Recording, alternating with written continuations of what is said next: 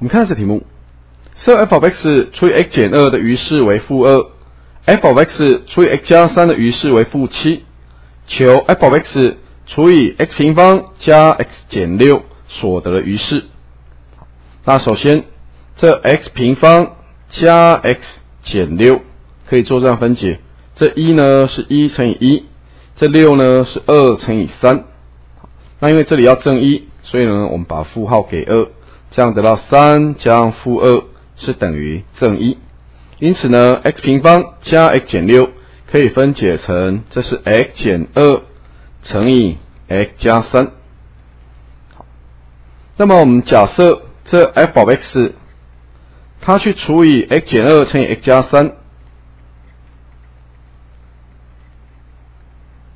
所得商式我们假设是 q of x。那么假设这所得的余式为 ax 加 b。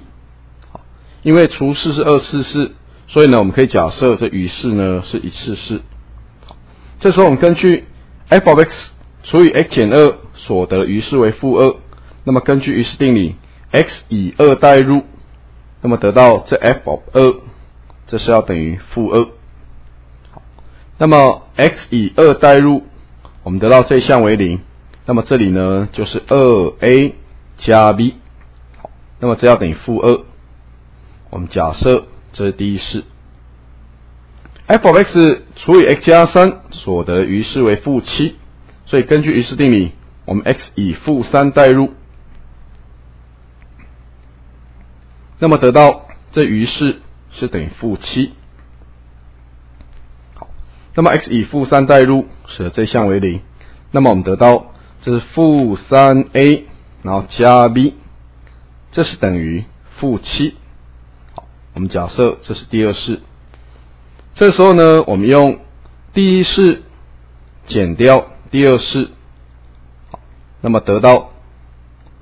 这是 2a 减掉负 3a 是 2a 加 3a， 所以呢这是 5a。好，那么相减呢，这 b 消掉，那么等于这是负2减掉负7是负2加7，所以呢这是等于5。因此呢，我们算出这 a是等于1。那么 a 等于1，我们代入第一式里面，那么得到这是2加 b， 这是等于负2。所以呢，我们算出这 b 是等于负4，这个答案。因此呢 ，f of x